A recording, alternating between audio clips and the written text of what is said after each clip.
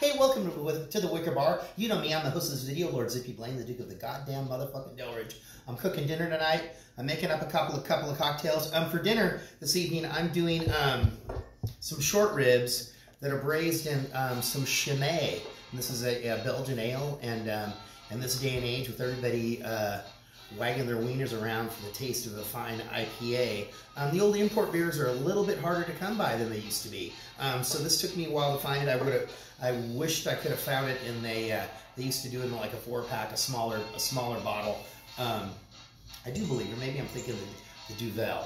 Anyway, so $18 bottle of beer right here, and I opted for this one versus the Grand Reserve, which comes in the with the blue label, and that one was like $19. So we're doing some Chimay Braised Short Ribs. We're going to get into that later on.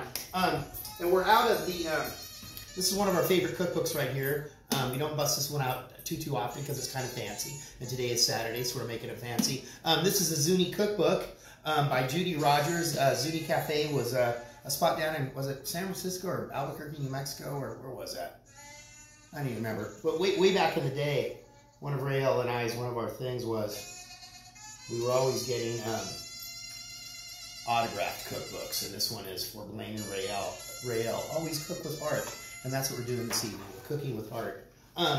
So this is a James Beard award-winning restaurant, and it just seems fitting that we're doing cocktails out of the official mixer's manual for home and professional use by Patrick Gavin Duffy, revised and enlarged by James A. Beard. It only seemed appropriate. So if you ever see this one at the thrift store, this is a pretty good one. It has all the drinks divided up by liquor. It can be a little confusing, but anyway, it's a good one. So we picked a couple of 3 cocktails out of that book, and the one that we're going to do first is called the Golden Clipper. And the only difference is we didn't have any peach liqueur. We had some pear liqueur. So we're going pear instead of peach. But still, we got some rum. We have some London Dry gin in there. And I'm going to juice up a little teeny bit of this orange right here, because we need a couple of ounces of orange juice. And down here we don't have the, we don't have a proper juicer, you know, that type of deal there. And this is probably the last weekend down here, remote location. And we were out. We went for a little walk this morning down in the sleepy town of Shelton, Washington, and then we went to have breakfast, and then we decided to go for a little drive. We got caught in a squall. We got caught in a squall while we were on our walk. We decided to go for a little drive, and we're on this road where the speed limit is clearly marked at 35 miles an hour. And we look up ahead, and there is a car that had just crashed. And it had just happened, probably couldn't have been more than 10 or 15 seconds before we got there. But it was an older gentleman. He was wearing his Vietnam veteran colors, and he was driving a Porsche, and I'm not sure if it's a Porsche Panamera or Panamera. It's a four door. So he was an older gentleman in his late 70s. He had claimed to hit a wet spot. There was no wet spot in the road. So we stopped, helped him out, helped him get out of his car. He was unable to because all the airbags had deployed. So he was having a little bit of trouble getting out of his car. He wasn't injured. He had hurt his shoulder. He was a little disoriented, and I had to keep him from continuing to walk out of the road because cars were speeding by. And the interesting thing, among many of the interesting things that happened with that, is the only people that stopped to help this guy, and I'm not a young person, so I'm not even going to count myself in that, was only young people that stopped. Everybody else just drove right on by. It was fucking crazy. It's just, I mean, what has happened to this world when somebody will not even take a few moments to help their fellow human being that's in a little bit of a distressed state? So Rail got on the phone, called 911. Another car stopped. They called 911 as well, and yeah, a car showed up, and I think everything was okay. he was a little, he was saying it was a $150,000 car. I don't believe so because it was a 4-door for one thing. So, yeah, whatever. So anyway, here we go. The Golden Clipper, number 2, because we're using pear. And this one's really, really easy because it's going to get 2 ounces of everything. And we're going to make this. I'm just going to dump all that in there. We're going to make this cocktail. Oh, that's 2.5. I'll just do 2.5 of everything. How about that? I'm going to get this shaken up. Then I'm going to pull out the stuff. We're going to braise these short ribs. And the recipe in the Zuni cookbook, she is only braising them aside with the Chimay, half Chimay, half beef stock. She's just throwing in some whole peppercorns, a few bay leaves and onions, and some dried mushrooms if you have them. We happen to have some dried porcini, so we'll reconstitute those in a little bit of water as well. But we're going to throw in a few radishes and some carrots, and maybe this last potato that's here. We were thrown for another loop. This has happened to us a couple of times this season, where we've come down here to a remote location to find out that the breaker has tripped on the refrigerator. So we've lost, I don't know, between this time and the last time, I don't know, probably around $600 worth. $600 worth of food, and it fucking stinks. You can imagine what a bunch of chicken pieces festering away in a refrigerator for about a month. That's nasty. Nasty, nasty. There we go. The Golden Clipper, number 2.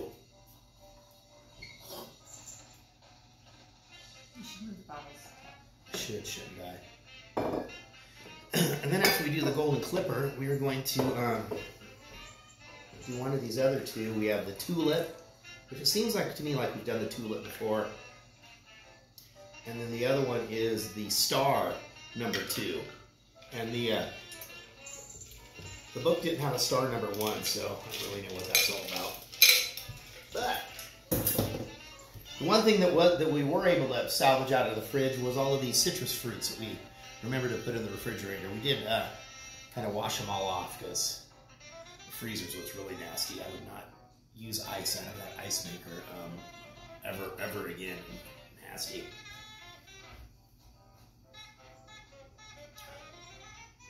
Oh yeah, that's nice. More, a little bit more. No, I got a little pear, a little back of the pear. Orange is up there a little bit more forward. Okay, so just hang tight. I've got the short ribs. They're just about ready. She suggests taking the short ribs and salting them one or 2 days in advance, and that is what I have done. And I'm going to get those out. And I'm going to brown them off, and I'm hoping this pan is going to be big enough. Might be a little tight in there, but look at the blue one. Yeah, well, let's use this one that's sexier. Okay, so hang tight, enjoy this cocktail, and I'm going to get back and I'm going to finish making this here for me and Rael. You guys aren't here. Here are our short ribs, and unfortunately I didn't have time to go to the butcher's, so I had to get these at the grocery store. And when I get them at the grocery store, they usually pack three or 4 to a pack. And sometimes there's only 2 of them. When you do something like this, it's really nice if they're all about the same size.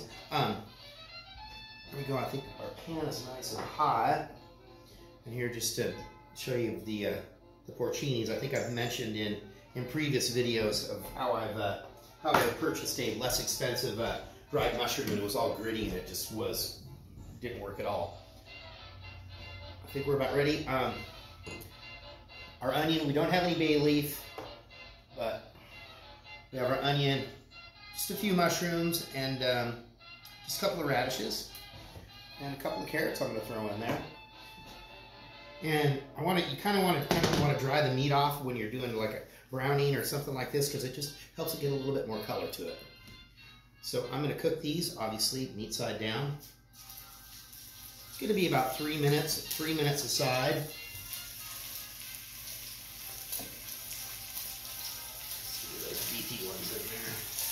You don't want to crowd it. Don't want to crowd the pan. Don't crowd the pan. There we go. Then when they're done and brown, I'm going to put them on this pan.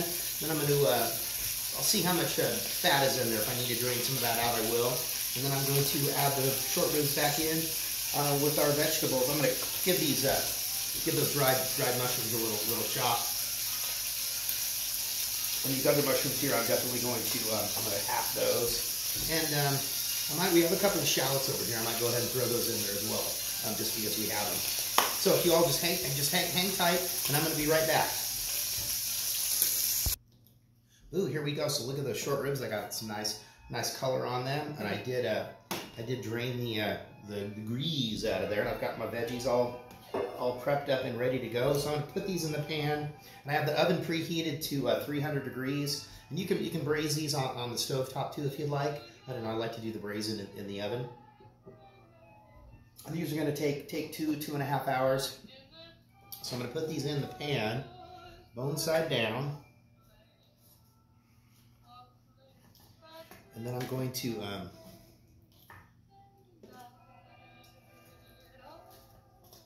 give this pan enough time to, I want the liquid to be hot when I put it into the oven. I don't want to put the liquid to be cold when I put it in there. All right, there they are. They're arranged in there nicely, not too crowded. Let's get our vegetables in there. Just throw half an onion. And she suggests cutting it up into bigger pieces because the idea with the onion, she didn't want it to be where it kind of disintegrated in the braise. Just one little potato there.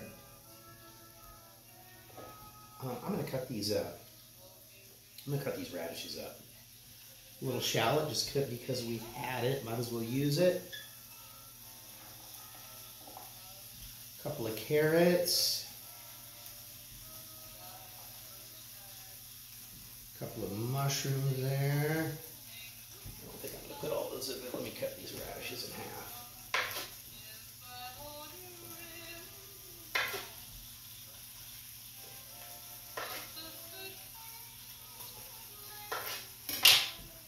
And having had the opportunity to be in Belgium, what are those?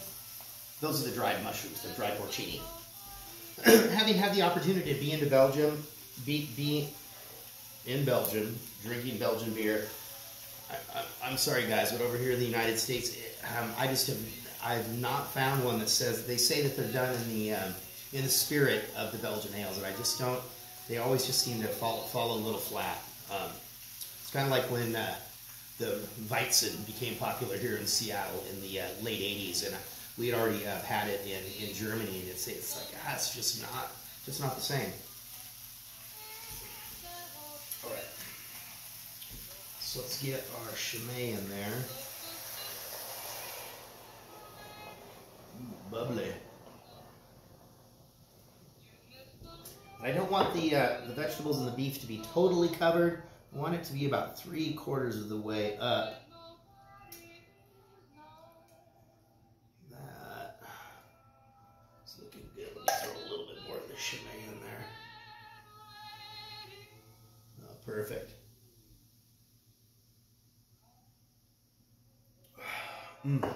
Delicious. All right, I'm going to crank this heat up. So like I said, about 2.5 hours in the oven, 300 degrees. And with this, we're either going to do some soft polenta or buttered noodles. We have some asparagus, we have some spinach that we might cook up as well. So everybody just hang tight. When this gets up to a boil, stick it in the oven, and then I'll make the next cocktail for you. And I think I'm going to do the star number 2 because we do have a grapefruit here that we'd like to kind of try to ease up some of these citrus fruits that we have down here. So everybody just hang tight and we're going to be back. All right, well, here we go. I didn't want you to think I was going to exclude you from part of our journey of this wonderful Saturday afternoon. Of course, it's raining all day long, and then just like the past 3 days, the sun comes out in the afternoon. So I don't know, maybe we'll go walk around in the wet grass or go do something. So here we are. We're doing the star number 2. Once again, out of the Patrick Gavin Duffy, the official mixer's guide for home and professional use, including special new sections on wines, their selection, care, and service, plus Frank Schoonmaker's new vintage chart. a bunch of wines that are no longer available, and probably some of them, if you happen to have them in your wine cellar, they might be worth a lot of money. So here we go. We don't have any actual, you know, proper Calvados, but we do have a bottle of Laird's Applejack here. We're going to throw that in there. We're back with our London Dry Gin, and it's going to have just a whisper of dry vermouth, a little whisper of sweet vermouth, and some grapefruit. So once again, bear with me. This is going to be a strong one because really not a whole lot of juice in here. But we do have this delicious grapefruit. There we go. Getting there. Almost. I only need about 3 tablespoons of grapefruit, or I don't know, that's about a half an ounce or so. There we go. Short ribs are in the oven. The timer is on. I'm going to keep checking them to make sure that the liquid is staying where it needs to stay. All right, here we go. We're going to go 3 ounces of our gin.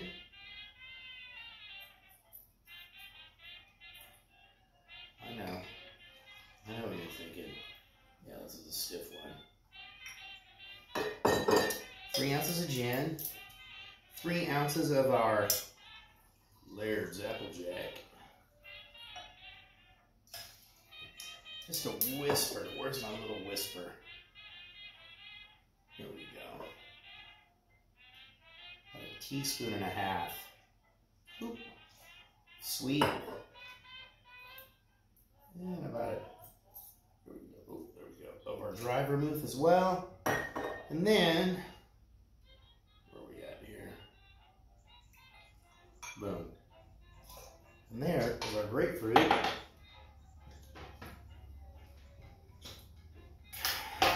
Hopefully I can stay awake with this dinner.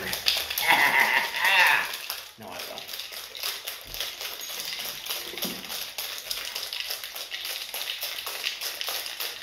There we go.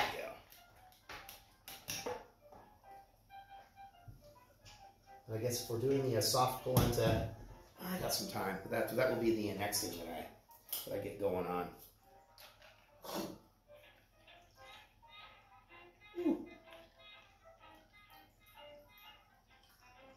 This is going to be a sipper.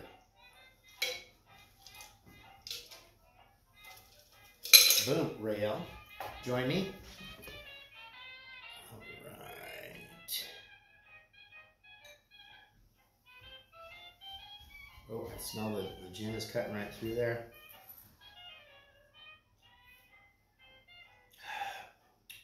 Oh, holy moly. Woo. Oh, god damn, that's fucking strong. I'm sorry for cursing. That was really, really strong. That's gonna need some more juice. You think so? Woo. God darn. All right, hang tight, you know, real time. You're watching TV time. We don't have like 6 ovens here where we can, you know, have one batch of the short ribs, you know. It's Saturday night, so we like to splurge on Saturday night, but they're not giving that shit away, so you don't have like extra. We don't have anybody else here to feed. So it's just us. So hang tight, real time. Just think 2.5 hours. So if I'm a little bit later and I'm ready to, hey mate. Okay, we'll be back. All right, here we go. I mean, can you believe it's been almost 2 hours? We finished the cocktails. We've moved on to a delightful little Chardonnay here. I'm not sure. I think this either came from the Vanderpools or the Holitzes. I can't remember. It's delicious. Got our asparagus going. I have our soft polenta. And we didn't actually have polenta because it's all in the way that the different grind of the cornmeal. So we just had actually cornmeal that we used. And there was an Anthony Bourdain trick that he did where he would soak, if you're doing polenta, he would soak the polenta in your liquid for a couple hours and it would speed up the cooking. Did something like that. This is kind of a bit smoother. Asparagus is going. I'm about ready to pull out these short ribs. I'm gonna put them up here. I'm gonna pull those short ribs out. I'm gonna put them on this pan, and I'm going to reduce the sauce. So hang tight. We don't have like a gimbal or anything. Multiple cameras for real. Follow me. But I'm over here. I'm really in the oven.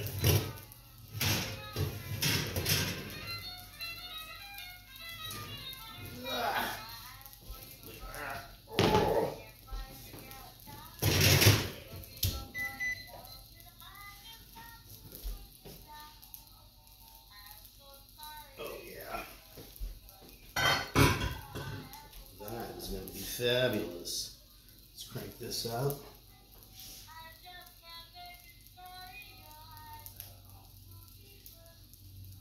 So in the Zuni cookbook recipe, there wasn't a lot of vegetables in there, so these vegetables that I put in, obviously they released a lot of liquid that we wouldn't already have. So here we go. Those look good. They're pretty fucking good. I mean, pretty good to me.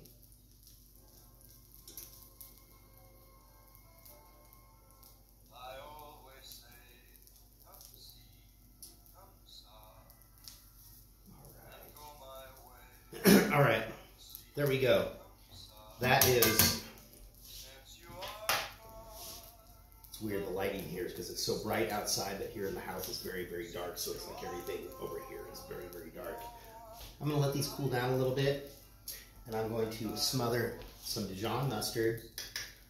I'm going to brush it on there. I'm going to put those under the broiler. Once this reduces a little bit, polenta's done. Asparagus. I'm thinking the asparagus is good. I'm going to turn that off the heat. So, we'll be back. Yeah. We're going to be back in a little bit. I'm going to plate this dinner up. Thank you very much. It is Saturday. And I'm going to zippy blame the Duke of the goddamn motherfucking Hood Canal. And I'm making short ribs braised in... Oh, Chimay's in the refrigerator. Chimay. We'll be back. Get out of here. No, don't leave. Come back. Okay, here we go. We're about ready to finish this up. It's been, I don't know, 2.5, 3 hours. I'm still here. I'm doing all right. The sun, obviously the sun, like I said earlier on, now the sun's in full effect. But luckily enough, it's going to be light out for another hour, so we might go skinny dipping or go pearl diving, if you know what I mean, brothers. Okay, so I did have to add a little bit of a thickener to my sauce here, to my braising liquid. That's bubbling away nicely. Short ribs are under the broiler. I put a little smear of Dijon mustard on there. Our polenta is ready to go. Asparagus that was ready. Hopefully it's not too dead. So here I go, ready to make this happen.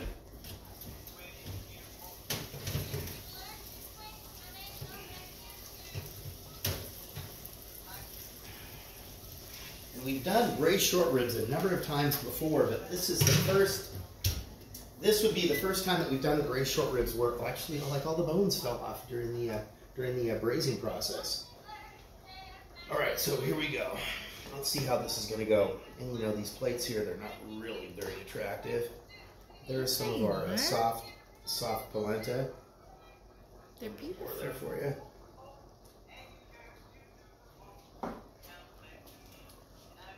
Some grilled. It's just simple. I didn't do anything. I almost thought about putting a little lemon zest on this asparagus, but I didn't.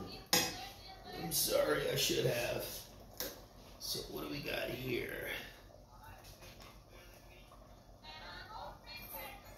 There's a potato. The carrots. Mushroom. Where are those? Oh, there we go. The radishes totally turned color.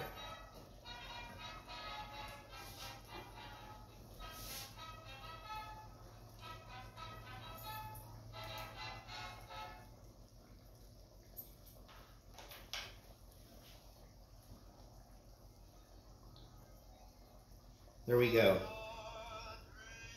You've had dinner here with me and Rael.